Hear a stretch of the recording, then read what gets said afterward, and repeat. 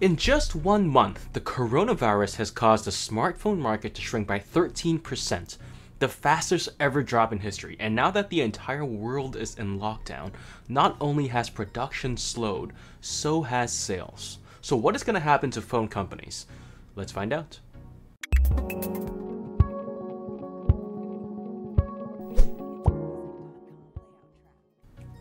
Now this video could have been 40 minutes long, but I've cut this down into 3 main sections based on company size: the big dudes, the medium dudes, and the small dudes. So let's start with the big dudes. So Samsung, Huawei, and Apple are most likely gonna be fine. Huawei's founder said in an interview it's not a problem for them to survive as a company, but whether or not they can keep their leading position as a smartphone manufacturer. Samsung, on the other hand, basically said, you know what, we good. We're not going to lose our spot as one of the top manufacturers, but we are going to make less money.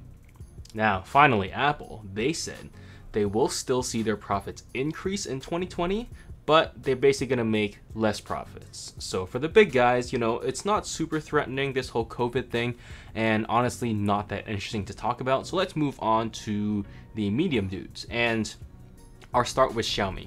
They are the biggest of the medium dudes, and the impact on them has been a lot bigger. For example, all their Indian plants got shut down for 21 days. And some of you might be asking, what's the big deal? Well, India comprises 35% of Xiaomi's global smartphone sales, which are about 125 million, and they sold over 42 million smartphones in India in 2019. So that is a huge chunk. Now, in addition, all their retail stores in Europe got closed down, and the same thing happened in China. It's not as bad though, because most of their sales are done online. So that is not that big of an issue. That being said, Xiaomi claims that around the time of this recording, they have around 80 to 90% of their manufacturing capacity back, but analysts still say they're probably gonna ship 50% less smartphones in the first quarter of 2020. With that being said, they did see an increase in their online services revenue, probably because everyone in China is at home and online doing this and that. So will Xiaomi survive? Yeah, they're big enough. However, it's not going to be as easy as the big guys. Another medium company here that I want to talk about is Oppo. They're the parent company to OnePlus and Realme, and they aren't doing that well either. Their smartphone sales have also dropped, obviously. And the other thing is that their global marketing chief, a dude called Brian, stepped down due to health reasons, and that they look forward to having him return to work. Yeah, well, not so sure about that at this point. Still though, Oppo is the 5th largest smartphone manufacturer in the world, just behind Apple, Samsung, Huawei, and Xiaomi. So you know what? They're not going bankrupt either.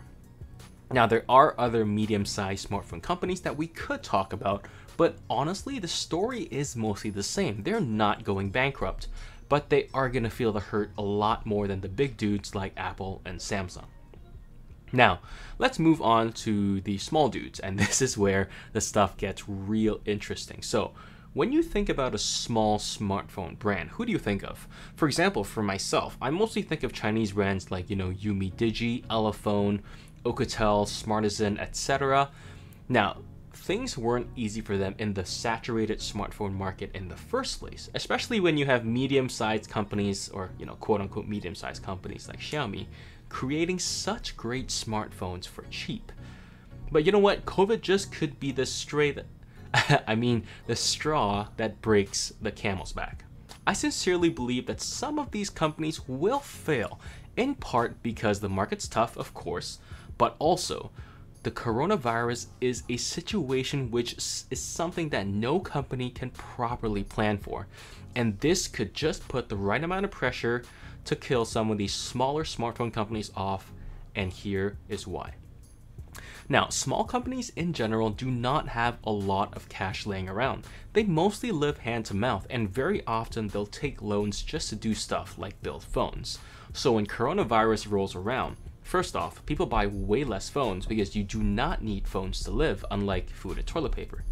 Second, which bank is gonna lend you money if you have no idea whether you can pay it back? I mean, imagine Elephone wants to take out a $400,000 loan to make their new Elephone U3 Pro, and they want to make 100,000 of them, and Okay, this U3 Pro is a fake one I made up, by the way, because they only have the U2 Pro at the time of this recording.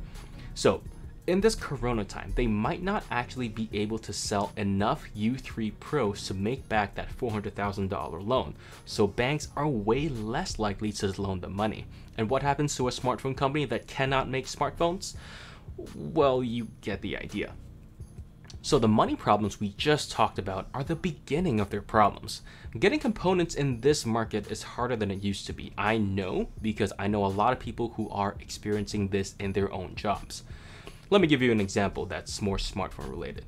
Did you know that Samsung had to personally fly smartphone components for the Galaxy S20 and the Galaxy Fold from China to Vietnam?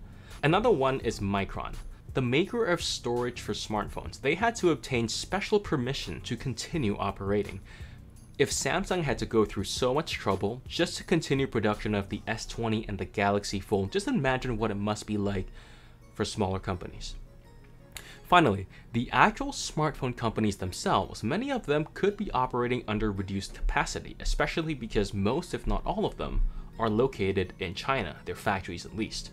Now, this would of course increase the lead times it takes to make a smartphone because of the reduced capacities, social distancing and all that jazz. And not only that, transportation has been super duper weird. Like transport by boat got destroyed in terms of volume early on in the COVID, which again impacted transport by plane. So, the whole thing is kind of weird right now. I even know someone who had to ship something to South America, and the original price was about $2,000 because it was a pretty big crate. And now it's $10,000 in the coronavirus time, and the shipping company won't even give you an estimated arrival date. That's how bad it is in some areas. So with all that being said, I do believe some of the smaller cell phone companies will fail and go bankrupt. I hesitate to actually say which ones, but I will say that I'm fairly confident the more popular small companies like Yumi, Digi, and Elephone won't go under, again because they're fairly popular. But I do suspect that other less popular companies like Blackview and Verni, I think Verni went bankrupt already. They are way more likely to go bankrupt. In conclusion, difficult times, and there's really nothing you or I as an average consumer can do, which is sad. So the only thing we can do is wait, and hopefully I'll be proven wrong. Okay, thanks for watching this video. Hope you enjoyed it. If you liked it, hit like and subscribe, and have a good one. Peace.